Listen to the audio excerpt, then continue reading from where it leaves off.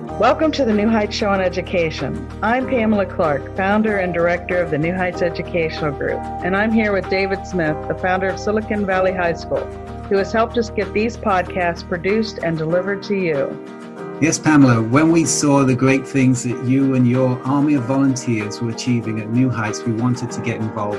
We're happy to work with you to leverage the internet and make quality education accessible and affordable to everyone, everywhere.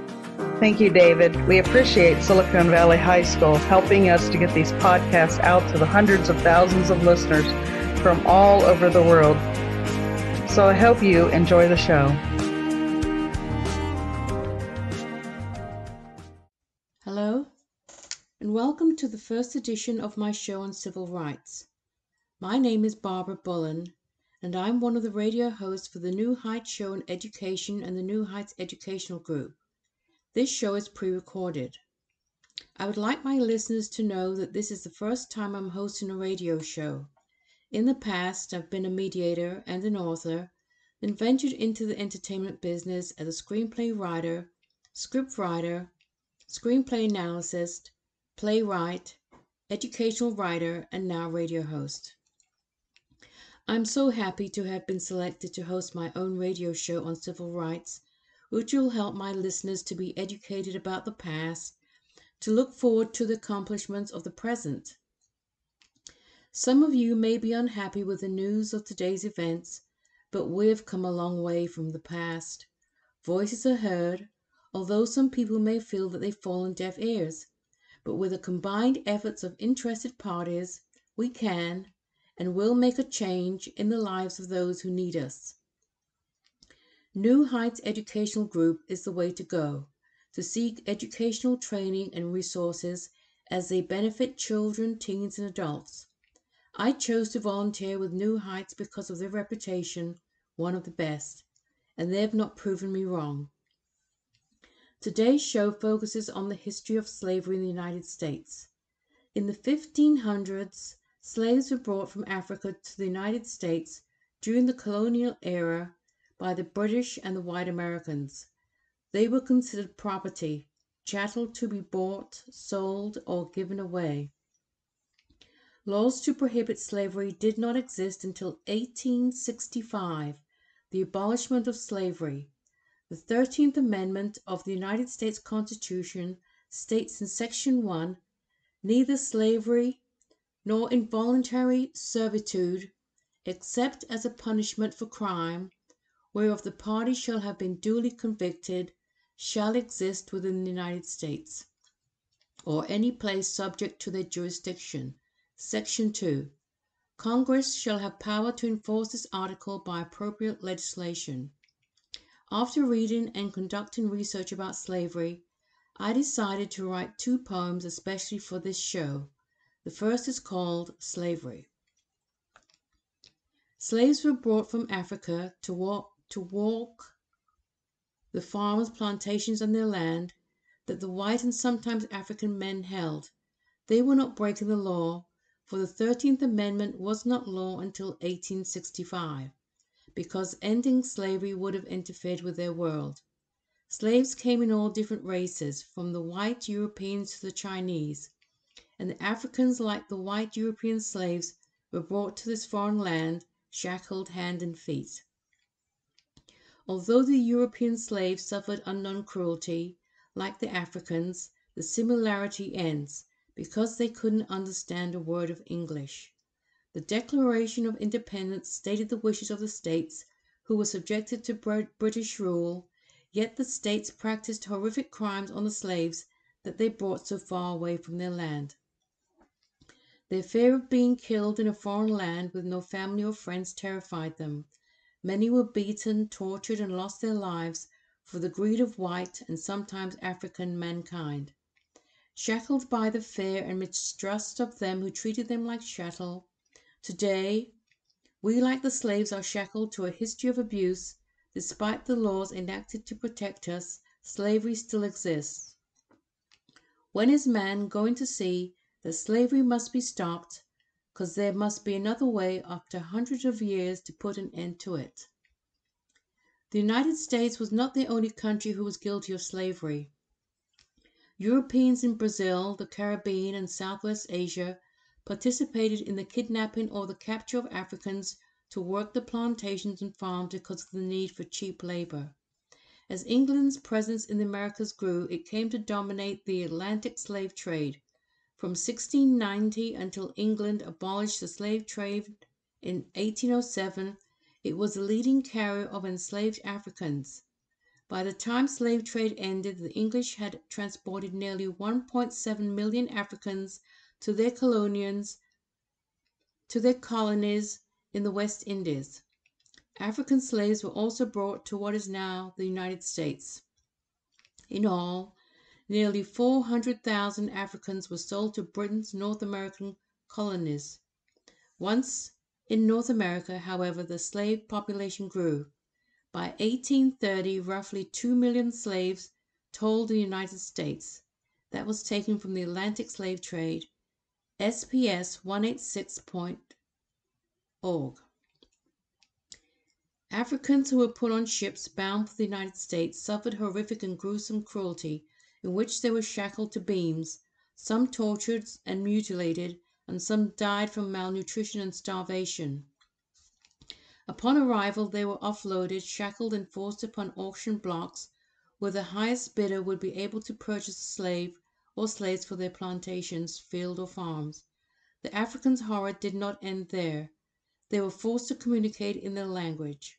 With the inability to understand their slave masters, they were beaten into submission or forced to understand what was being said to them.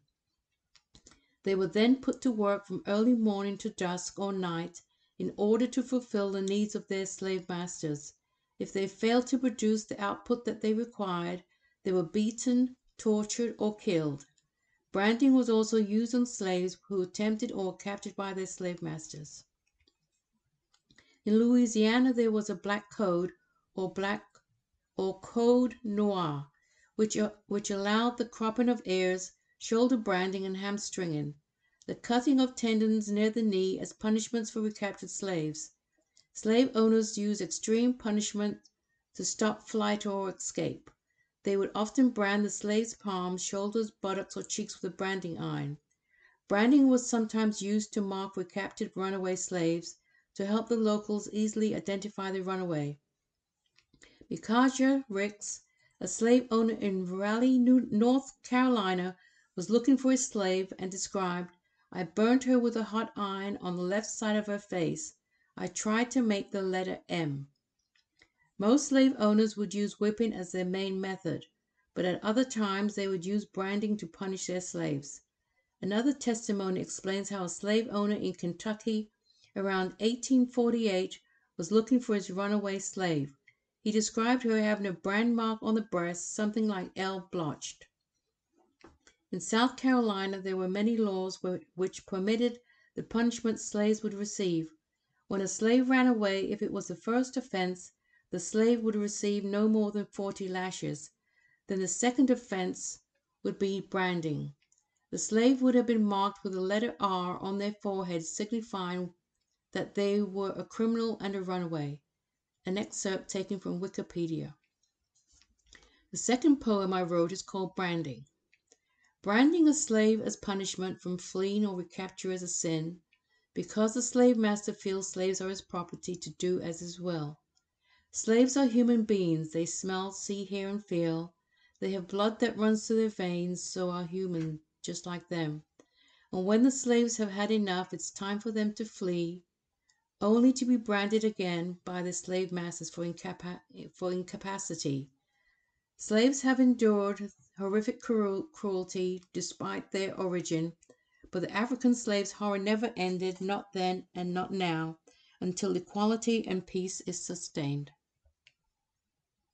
Right now, you might be struggling through your classes or even failing them. You might be worried that you may not finish high school. There might have even been a thought that you may not be smart enough. Well, the New Heights Educational Group begs to differ. We not only think you are smart enough, but with our help, you will complete your high school diploma. The New Heights Educational Group strives to improve your academic success through its tutoring services.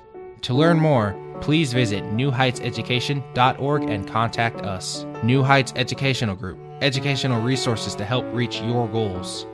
This podcast is brought to you by Silicon Valley High School, the world's fastest growing, video-based, self-paced, teacher-supported, fully accredited online school that's recommended by more than 96% of students. Take individual courses at just $95 each, or earn your high school diploma at any age. Check us out at svhs.co. Welcome back to the New Heights Show on Education. My name is Barbara Bullen, and I'm the radio host for this show. This show is pre-recorded and focuses on the history of civil rights. A recap of the first segment of the show on slavery will continue with the most influential documents that govern the United States. I will continue the discussion from the last radio show on slavery, starting with the transatlantic slave trade. In 1500, slavery was said to occur in West Africa with the Europeans.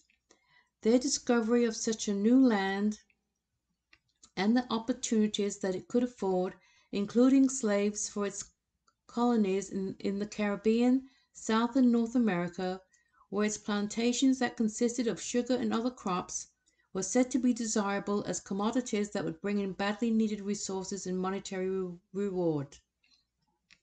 Slaves were usually captured by African tribes in raids or open warfare, or purchased from other African tribes.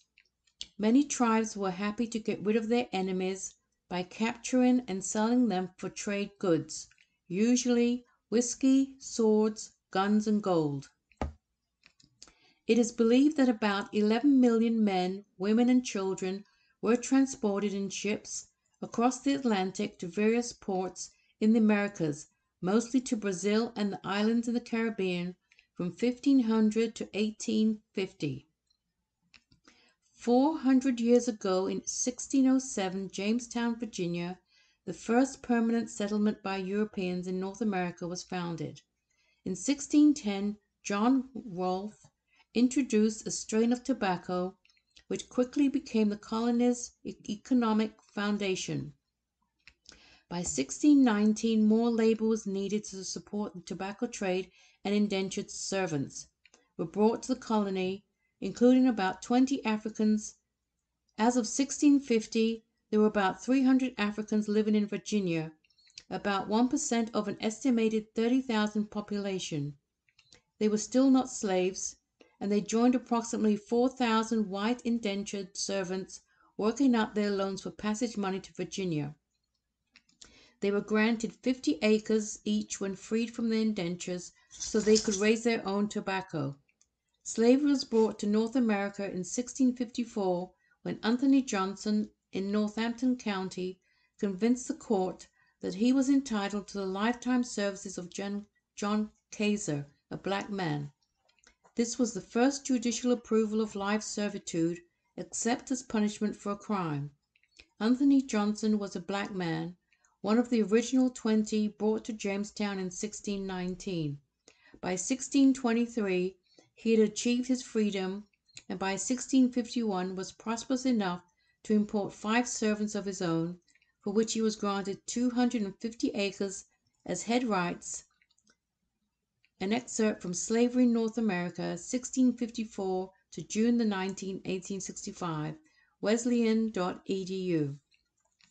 Slavery lasted in about half of the United States until 1865. As an economic system, slavery was largely replaced by sharecropping and convict leasing. By the time of the American Revolution, 1775 to 1783, the status of enslaved people had been institutionalized as a racial caste associated with African ancestry. During and immediately following the Revolution, abolitionist laws were passed in most northern states, and a movement developed to abolish slavery. An excerpt from Wikipedia. Although anti-slavery Northerners began passing abolition laws beginning with the 1777 State's Constitution of Vermont, Northern slavery did not recede quickly. By 1810, a generation after the Revolution, over 1/4 of all Northern African Americans were still enslaved. but by 1840 slavery had almost completely disappeared. While slavery was far less entrenched than in the South, Northern abolitionists still had to legally dismantle the institution. State abolition laws proved their most potent weapon. Pennsylvania, the second most populous state in the late 18th century, gave birth to the first anti-slavery society and the first State Abolition Act. Taken from abolitionseminar.org.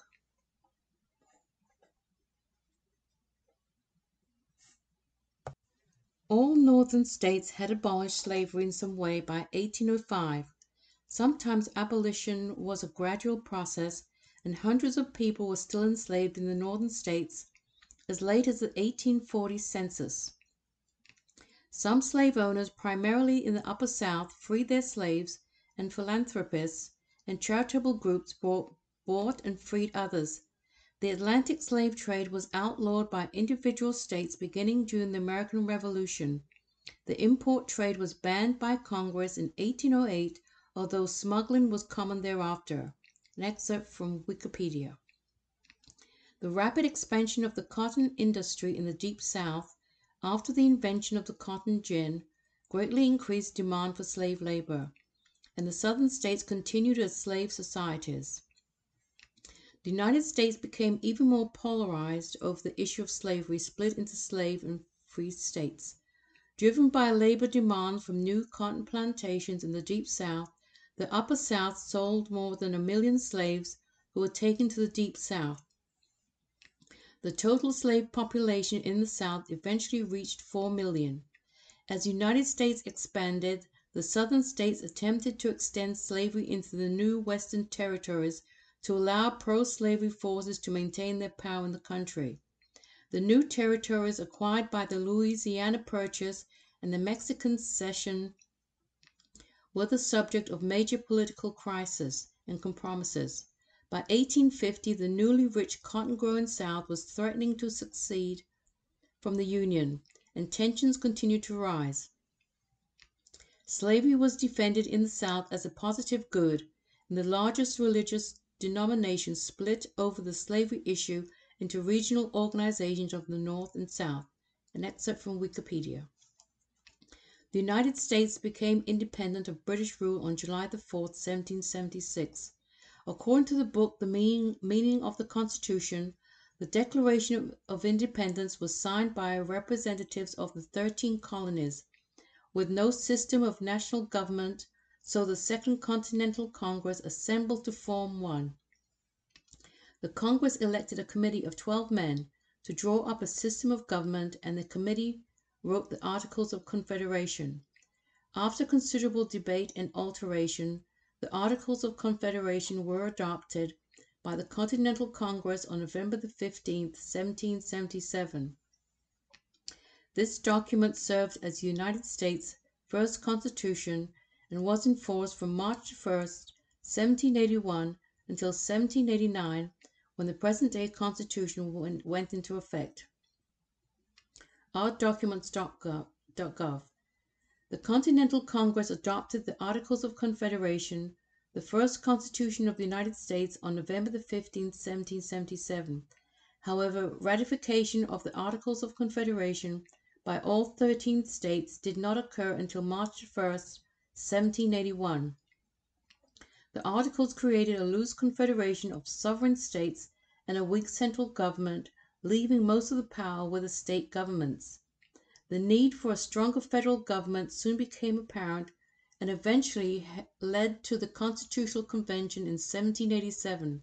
The present United States Constitution replaced the Articles of Confederation on the March 4, 1789. LOC.gov excerpt. The United States Constitution brought together in one remarkable document ideas from many people and several existing documents, including the Articles of Confederation and Declaration of Independence. Those who made significant intellectual contributions to the Constitution are called the Founding Fathers of our country.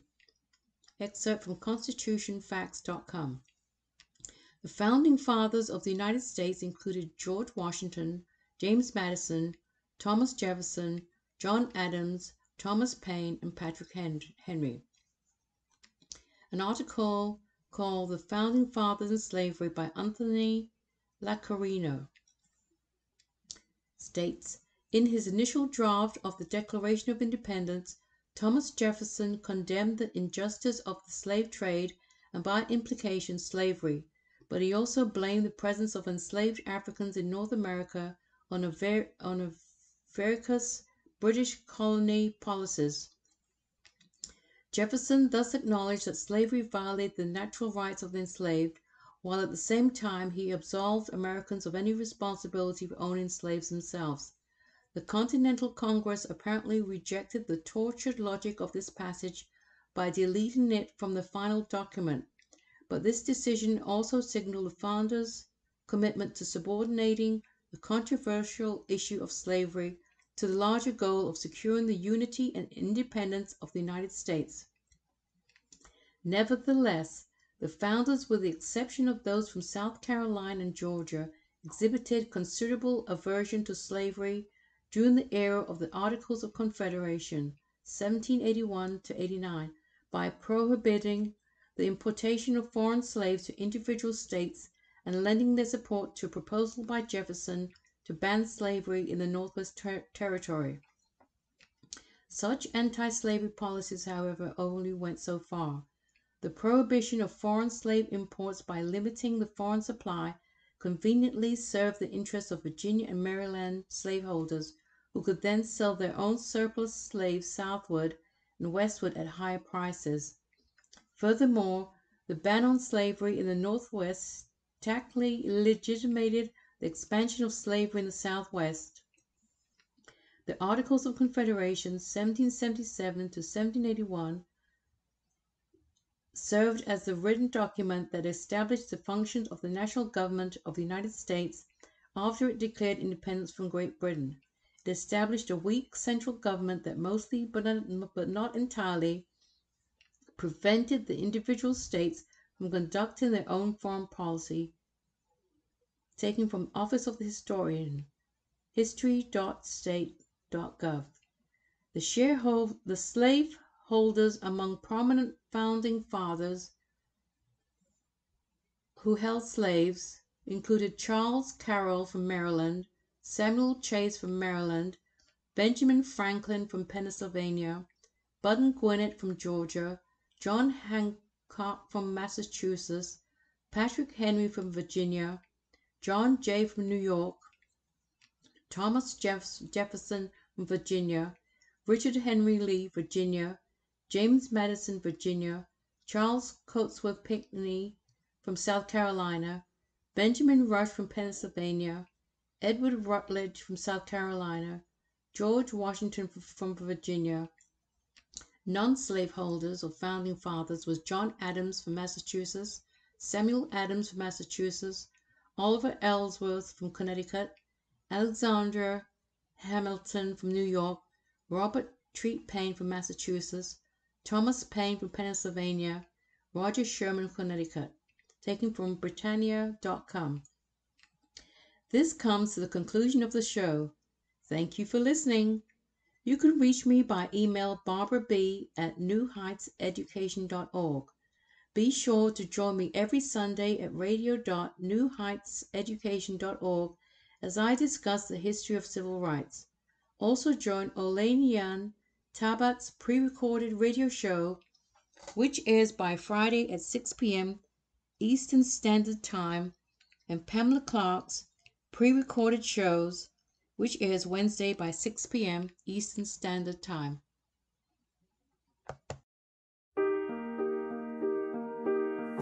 We hope you enjoyed today's show.